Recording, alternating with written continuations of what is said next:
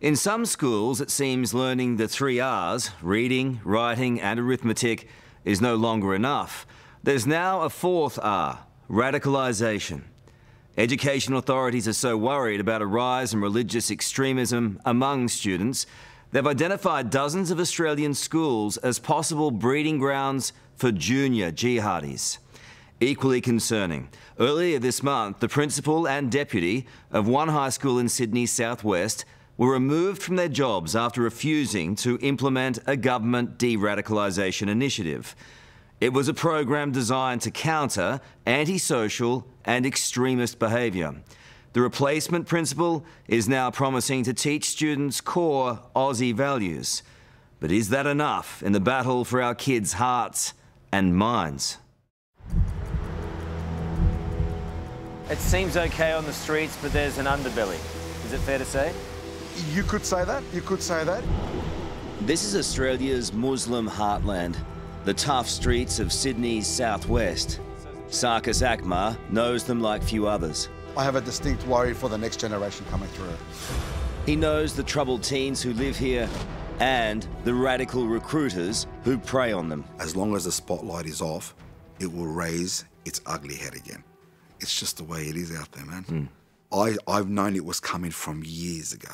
This is home. This is where I was born, where I was raised. A tireless youth worker for more than a decade, Sarkis is dedicated to rescuing wayward kids from the clutches of evil. A Sydney schoolboy is behind bars tonight, allegedly radicalised and involved in a plot to carry out a terror attack. A 15-year-old boy has been named as the killer. Now he's facing a battle like never before. Another lone wolf, and again he's a teenager. Inspiring to run over and behead a policeman. Accused of preparing a terrorism attack to blow up our city. We believe self-radicalised, but certainly inspired by ISIS. My brothers, there's a role for everybody here in Syria, and this is the land of Mubarak. This stretch of suburbia has already seen 20 young Muslims join up to fight for Islamic State. But Sarkis fears there will be more. Are schoolyards a target? I believe schoolyards are a target, yes. What ages? Usually teenagers, but I have worked in conjunction with primary school kids in the past. You're saying kids as young as 10 and 11 could be being radicalised? Oh, yes. Oh, yeah. In the past 2 weeks, Punchbowl Boys High School has been at the centre of a bitter row over schoolyard radicalisation. With accusations, not enough has been done to stop students being swayed by extremists. The dispute calls into question our very approach to tackling this insidious threat and the radicals who recruit them. It's not an Islam thing. It's an extremist thing. It's these people who have an evil agenda. And they're using our Australian way of life system against ourselves. I love the boys that are out there. It's a boys' school, Punchbowl Boys High School. Adding to the mystery of what was going on behind these gates was the sacking of former Principal Chris Griffiths by the New South Wales Education Department. They said he was causing disunity, disharmony and disengagement with the rest of the community. So what's it like to go to Australia's most controversial school? At the time I was there, it wasn't a controversial school at all. Rather, it was a school that was gaining good reputation and a good status and good amongst society. It was a school that was turning boys into men. I urge my group and the years below me to be kind towards each other. Strive for the best in whatever you do. Jihad Rifi is one of the many success stories to emerge from Punchbowl Boys High. 1, 2, 3, yeah! He spent 6 years at the school before graduating as vice captain under Chris Griffiths in 2015. We call ourselves the Punchbowl family. By the end of year 12, you're very friends with everyone. Everyone's your brother at the end of the day. Those in your year and those in the years below you. So, and then there's that great sense of brotherhood there. When Jihad was in his final year, he learned his principal had converted to the Islamic faith. But he believes Chris Griffith's dismissal has more to do with his management style than his Muslim beliefs. It had nothing to do with the religion at all. Nothing to do with his personal conversion to Islam. But rather, it was just his... he had just a different methodology in how he wanted to run the school. One of the criticisms of Chris Griffiths was that he didn't shake hands with women. From the outside, that can look disrespectful. It could look disrespectful, but I think it's just a matter of what you perceive as respect. There's this whole big spin on, why don't you follow the Australian way and shake hands with women? Well, part of the Australian way is also to have the freedom of religion. And part of my beliefs is that show respect for women is to not shake their hand. And so I like to act upon that. Did he allow women to be part of school events? Yes, definitely. To be part of school functions? Yes. To be part of daily life? Yes, all the women were there. All the women were taking part, and Chris Griffiths was the principal at that time. Can I just compliment you, firstly, on the food, and thank you for having me in your house, and secondly, on your wonderful shirt. Thank you. It's magnificent. Well, I do what is actually specifically for you. Yeah. Jihad's parents, respected Muslim community leader Dr. Jamal Rifi and wife Lana, admit they were initially concerned about sending their son to Punchbowl Boys High. Every mum worries about their kids.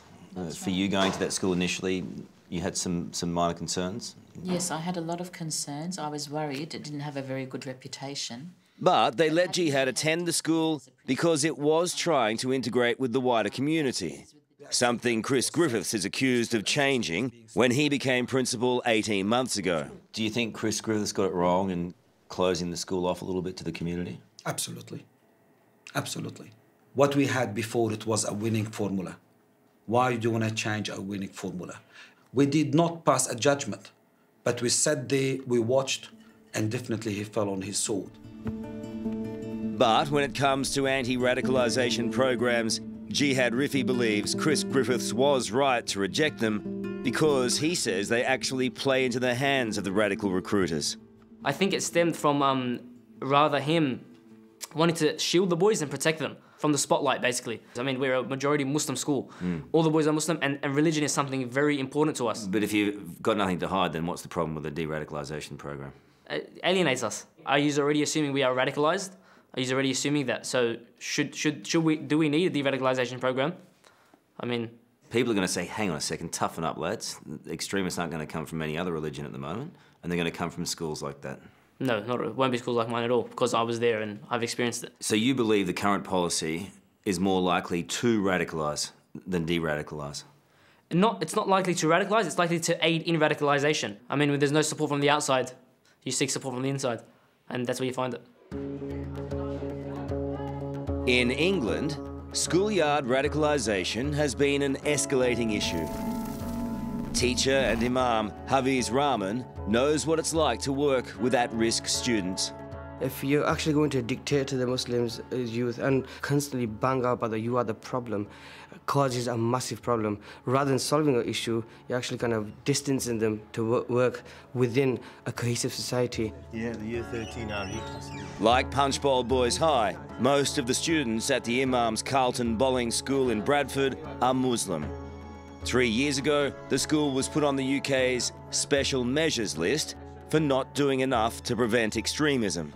The need to intervene was extremely important, in my opinion. We did not want to see another family actually moving over to Syria and conflict zone. So these kind of scenarios become problematic for everybody. The Imam believes government and police anti-radicalisation programs often do more harm than good, so the school implemented its own. There were issues of trust with the program. There was issues of alienating full communities based on their religion and beliefs, and it was a very top-down approach. And having a top-down approach without no consultancy with the community, with the people that they're actually going to be working alongside with, it was a barrier between both groups. Back in Sydney, New South Wales Department of Education boss Mark Scott admits there is a problem at Punchbowl Boys High that must be fixed. There were some concerns about how the school was changing. It had been one of our poster schools, very closely engaged with the community, but it had seemed to become more isolated, more locked away, and that had generated concern, and staff were concerned at the leadership and they were concerned at the direction the school was taking. For the first time, Mark Scott has told 60 Minutes the real reasons for Principal Chris Griffiths' departure, including the alarming revelation he failed to report violent threats made against one of his teachers by a student. If you have threats to staff, if there are threats of violence, these are the kinds of things that should be appropriately reported, and we had evidence that there had been minimal, if any, reporting coming from the school for a period of time. The education boss also says female staff had felt excluded at school events, and that Chris Griffiths repeatedly refused to run a program designed to educate kids about the dangers of extremism. I was concerned that he was given 3 occasions to welcome that program into the school and he decided not to. And it was on learning that I decided I wanted a full appraisal done of that school. Our schools need to be open and engage with the police, have the police as a presence at the school if necessary, even on a social level, but there should be good communication between schools and the police when necessary. For now, the sacked principal at the centre of the scandal remains in the shadows.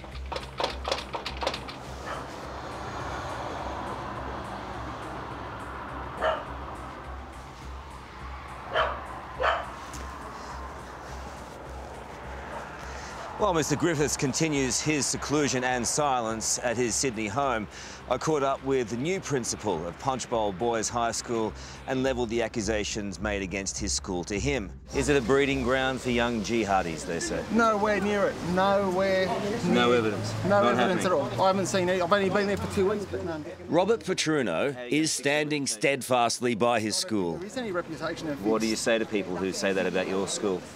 What do I say? Punchbowl is a fantastic school, so enrol your boy there. You're going to get the school more involved in the community though now? You're going to start to try and rebuild those relationships? I don't think it's about rebuilding, it's about consolidating. As any school community does, we always look at consolidating and building on the successful programs within the school, and that's what I'll try and do. Have mistakes been made? Do you concede that? I haven't seen any at this stage. Did you ever see any evidence of radicalisation around the school? No. I don't know. No, not at all. Not at all. Would you know, respectfully? Yes, I definitely would know, because I was the vice captain, and not only was I very close with the people in my year, I was very close with the people in younger years, and still am. I learnt my religion there. I went to every single Friday prayer group. There was nothing out of the ordinary. It wasn't like... It was just a normal school, I guess. That's it. The stakes have never been higher. Youth worker Sarkis Akmar warns that when it comes to extremism, our lives are quite literally on the line. What if there isn't a de-radicalisation program in a high school? What happens? We're going to face atrocities that we thought would never be in our everyday on Australian soil. I'm not fear-mongering, I'm not scaring, but I'm talking about this small percentage has a very large percentage impact. If the Muslim community wants to stop kids being radicalised, can they do it? When someone asks me, can the Muslims stop it? Why can't we stop it? When I say we, my Muslim brothers and sisters, my Hindu brothers and sisters, my Buddhists, we are Australian. Let's go forward and do it. As for Jihad Rifi, he prays people will one day see the students at Punchbowl Boys High the same way he does, as good Muslims and good Australians. There are some who say you should be Australian first and Muslim second. Well, what is Australia? I mean, what makes Australia great? It's that diversity and multiculturalism. It's that when you go up the road, you can choose from a Thai shop, you can choose from you can get chicken, you can get a kebab, you can get shawarma. It's all different. That's what makes Australia great. What would you say to people who make judgments on Punchbowl Boys High School? Maybe try and get to understand the boys. I mean, maybe just hear their stories. Maybe hear their grievances. Because if they've got no one to turn to, then who are they going to turn to? I think we know the answer. For more of Education boss Mark Scott's interview, go to Extra Minutes.